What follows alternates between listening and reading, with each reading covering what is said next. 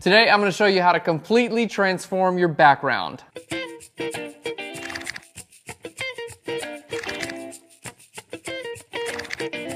Hey guys, welcome to Phlearn. My name's Aaron Nace. You can find me on Twitter at AKNacer. Check out our sweet new moving graphic below. Zach Spinner's been working hard on it, so give him mad props.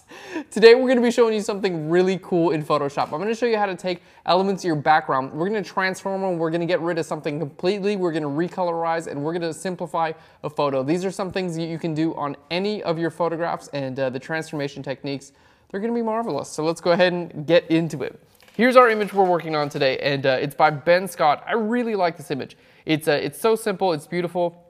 I've got a great dress here. The styling's really done very well, and I think that it really adds having the subject not necessarily looking at the camera. I think it adds to the story.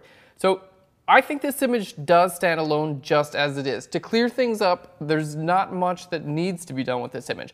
But I'm going to show you guys some things that could be done with this image. And that's a lot of the time that you'll kind of experience with your images and things like that. It's not that it's bad now. I'm just going to show you some things that could make a difference for these images. And what I'm going to do, just to simplify this even more, we're going to get rid of all of this. And I'm going to make it look like this, the field basically extends all the way through the horizon. So that's our goal today. That's what we're going to be doing. And you're going to see it's actually going to turn out really cool. So let's go ahead and delete that. Now, the first thing I want to do is figure out kind of like where my horizon line is going to be. And to do that, I'm going to use guides. And guides are just a way, they don't affect your actual image, they're just a way to kind of see things. So to get your guides up, you can hit Command or Control R, and then, or you can go to View and then down to Rulers. That's what that is, Rulers. And then I'm going to click right here on the top and just drag right on down until I get to my horizon, which I'm getting to because of basically through my through the horizon that's over here. So everything above this I'm going to kind of get rid of, and below this we're gonna kind of enhance this a little bit more. So we're going to leave that guide up for a little bit, and it's just a general way to kind of figure out what you want to do with your image. You can always get rid of it at any time, which we're going to be doing in a second. Okay, so the first thing I'm going to do, I'm going to click on my background. I'm just going to duplicate that by hitting Command J, and what it's going to do is just make sure that I'm not at all affecting my original layer. Now the next thing we're going to do is I'm going to grab my lasso tool, just a regular lasso tool, and I'm going to select out this area right along here, kind of going along the line in the background here. There we go, and just right about there. So I'm kind of following the line of the actual the dirt line here. And now what we're going to do again is I'm going to hit Command J on that. So if you have a selection active and you hit Command J, it's going to duplicate that selection to a new layer. So here we have just what was in that selection, and now it's on a new layer. Pretty cool. Now, I want to rotate this around because we want that perspective to look like it's shifting all the way to the horizon. So we're going to do Command T or Control T, and then we're going to just zoom in here. I'll show you guys your little control points here. It's always going to show up in the very middle. We're going to move that to our horizon. So this control point, we're going to click on that, and you can see I can kind of move it around here. You can see it better on the dark. That's what it looks like. And we're going to move it up to the top left there. And basically, this is going to serve as the point that any kind of transformation I make happens around this point. So when I rotate, it's not going to rotate around the center of this layer, it's going to rotate around that point. So what we're going to do, we've already put that where we want it, and I'm going to bring my cursor right out over here, and I've got a double arrow. I'm going to click, and now I can rotate, and you can see it's going to rotate from that point. Now what we're going to do is rotate it up right about there. There we go, that looks pretty good. And that's going to be like our new horizon line. So that's why we put the horizon line up there, so I knew about how much I was going to rotate it there. And now we're going to hit Enter, and there we go. It's basically, we just put it up there. So very, very cool. Now, to get this to be a little bit better, obviously we've got a hard line, here on the bottom, because we just did a regular lasso tool. What we're going to do, I'm going to make a cool brush real quick, and that's just going to make this really like a random pattern, so you're not going to see that hard line that you can see there. Okay. So we're going to put a layer mask on there. Just click on your layer mask. I'm going to make a brush, so we're just going to grab our brush tool. We'll choose a regular soft brush, kind of make it smaller and a little bit harder. Then we're going to go to Window and then down here to Brush. Okay, so the only thing I'm really going to do with this, let's just bring that down there. Well, actually I can do a couple fun things. Why not? We're in here, let's have fun. I'm going to make our brush size a little bit different. We're going to make it, instead of round, we're just going to make it a little bit oval. We're going to bring our hardness up, and I'm going to bring up our scattering. And there we go. We're gonna scatter these little particles around. And this is just gonna make it a lot more random looking, and it's gonna make it look like you didn't just do it in Photoshop. And I'm gonna turn my angle jitter up, and this is just gonna like kind of rotate these around. And let's turn our minimum diameter down. So we've got something that looks like a bunch of grains of rice. And basically the end goal here is if I painted with this on a new layer, you guys could see this is what it's gonna look like. Here we're in pink, I'll just put it over there. So it looks something like that. And as I continue to paint over and over again, it's just gonna look like that. The goal here is to get something that doesn't necessarily look like just a soft fuzzy brush in Photoshop. Because when you're masking, especially things like dirt and things like that, you can see that soft fuzzy line, and generally it looks like it was done in Photoshop. So now I'm painting with black with my with this brush tool, and you can see how things are just kind of starting to like disappear naturally and in a nice like even controlled way. All right, we can make our brush a little bit smaller and kind of go all the way to our horizon line. There we go. And we're going to go ahead and bring up our flow, and then we can just kind of figure out, you know, where are these going to be visible and not visible. There we go. So we get like a little bit, you can actually like see, you know, that pattern there. And if I hold Alt or Option, that's what my actual layer mask looks like now. So it's just a little bit more random, and it doesn't necessarily look much like it was just like a direct copy. And we don't see that like soft edge, which is very useful. Now this brush, I'm actually going to save it, so we're going to use it again here in just a second. So to save this brush, go to Window, down here to Brush, and then I'm going to just click over here where it's the 3 arrows with a down sign, down arrow, and go to New Brush Preset. All right, we're going to call this Dirty Dirt. You could just call it Dirt if you wanted, but we're calling it Dirty Dirt. All right. Now what we're going to do is, coming from the top down, I'm going to create a new layer on this. We still need to get rid of all this stuff, right? But I'm done with my guide. So what we're going to do, I'm going to grab my Move tool. We're going to click here on my guide and just drag it all the way back up to my ruler, and then hit Command R, and then our rulers are gone. Pretty cool. So we're going to use a clone stamp tool, and now I'm going to clone stamp this out from the top down. In this case, we have like a really nice clear sky. There's not, you know, anything really getting in the way of a clone stamp job here.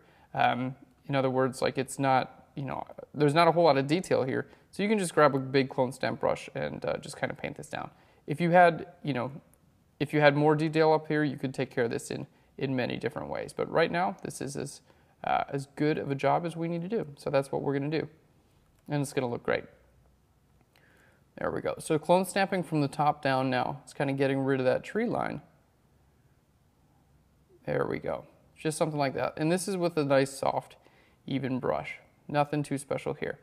Now what we're going to do is, because we have like a little bit too, like it's a little bit too well defined right there at the very top, what we're going to do on top of that layer, we're going to create a new layer.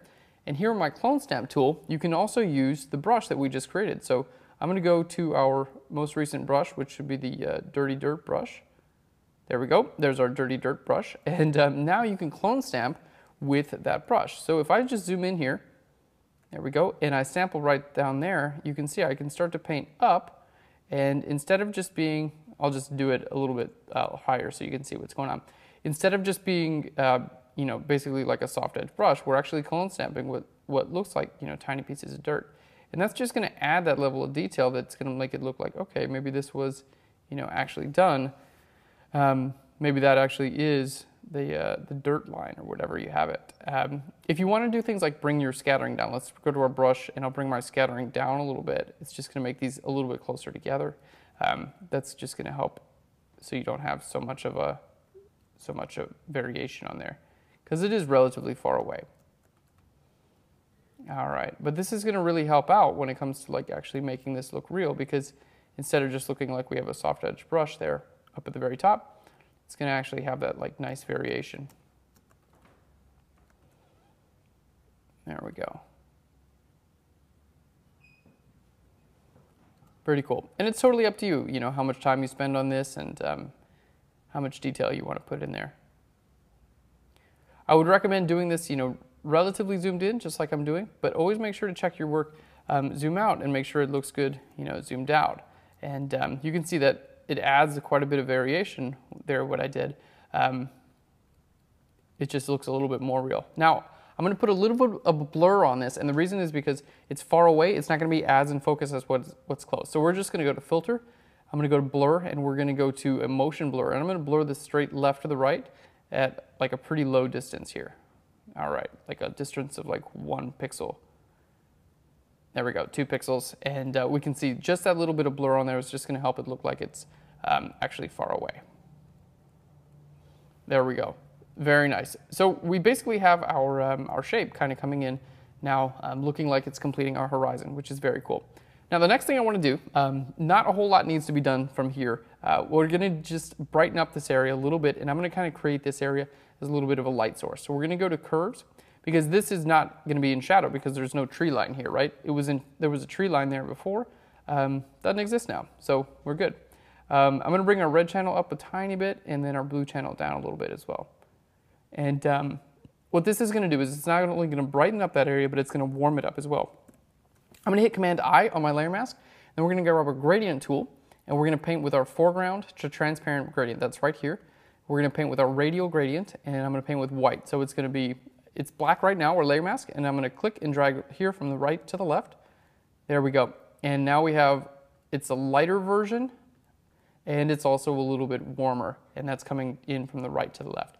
We're going to do one more thing, and that's just going to be colorize this. We're going to click on Hue Saturation. I'm going to click on this Colorize button, and we're going to lower our saturation and kind of give it, some of that warm color there. All right, and here we're going to do the same thing. I'm going to hit Command I, and now we're going to bring that in from the right to the left. And let's go ahead and go a little bit more. There we go. We're just going to lower our opacity. And what that does is it's going to take some of the blue out of our sky and make it almost look like we have like a really nice lens flare in there, and just kind of completes the look in general. So not like a whole lot of complex things going on here, but let's just shift click and hit Command G on those layers. That's going to group them all together, and we'll just see our before and our after. So we got rid of that tree line. We kind of did a little bit of warping. We created a couple custom brushes in the mix, and then we did a little bit of coloring, which is just going to make the effect a lot more believable. And you want to make sure whatever you're doing with your light source, in this case, we have our shadow here on the left, so it's pretty easy to see that our light source is coming from the right. Light over here, shadow over there. So you don't want to make this side of your image lighter necessarily. That's why we did the right side of the image. And I think it looks great.